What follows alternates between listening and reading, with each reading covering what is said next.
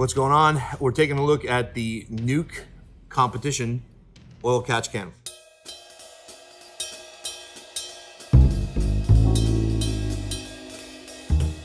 So this is designed essentially to harness the blow-by or the excess crankcase pressure that forms in engines either with a lot of boost or ethanol motors definitely get a lot of blow-by. It's the nature of ethanol where it flies past the rings and you'll essentially get ethanol in everything. It's really good to have a good catch can because that's prevents it from being in unwanted places in the motor. And this catch can is not only really functional, but also looks amazing, as you can see. So as we start out, we can see that the logos even line up on the two sections of the catch can, which is really nice. So that little attention to detail there, it's really cool. So as we undo it, we notice, oh, on the bottom, it's the port where you can drain it. They actually sell a little pipe that comes off there with a petcock that you can mount either in your fender or something like that, somewhere easy to access that you can click it open and empty this thing. So this is their 0.5 liter oil catch can. So this is about as big as my hand. Got big hands.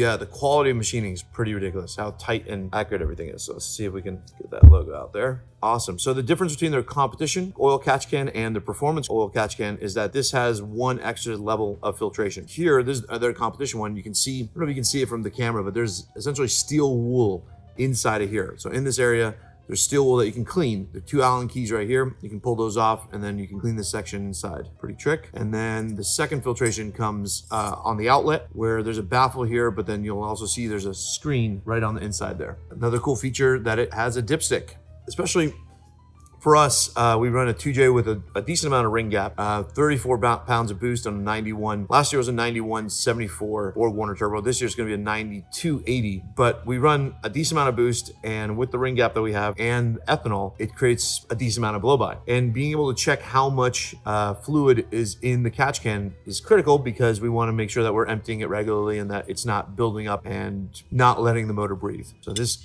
comes straight out of there. You know, one of the nice pieces too is you can see they put a little bit of anti-seize on there, a little bit of grease on there. So that attention to detail is really cool. You know, making sure that everything comes to you in a functional form. So I've already installed the two -10 AN fittings that can be into these positions, but they come all apart. They provide us with a O-ring and also these really cool machine pieces. So those O-rings just slip into that groove, and then you can either do a -10 or -8 or whatever your system calls for. You can order them with that. Now on the outlet, there's a couple different options. You can either vent to atmosphere, which is what I have this one set up for right now. So there's two inlets, which will run from each of our valve covers on the 2J. And then the outlet is gonna be, in our case, vent to atmosphere. So they give us this little trumpet, which is pretty cool. Kind of a cool trick piece. I wonder if they machine this themselves because it's really, really nice. You look at that, it's like a Venturi trumpet. And there's also the option of another -10. So let's say we want to do recirculating oil catch can. We could run this back into a vacuum source. Some people like doing it that way on a more stock setup. For us, we don't mind if there's a little bit of smoke coming out of the hood. Venting, we'll probably run the atmospheric one. But for guys with a little bit more of a stock setup, you could run a recirculating one. Pretty trick. So one of the cool things about Nuke, which is I guess key to their whole product line, is not only do they put a lot of time in engineering, obviously, but the design of it is pretty incredible. It would be hard pressed to find anyone that wouldn't want to see this in their engine bay. Wow, the fitment and the fitting, the way these things fit together. Again, like I started, when you tighten it back down, the logos line up. Just little details like that are really cool. So this is the Nuke Performance competition oil catch can.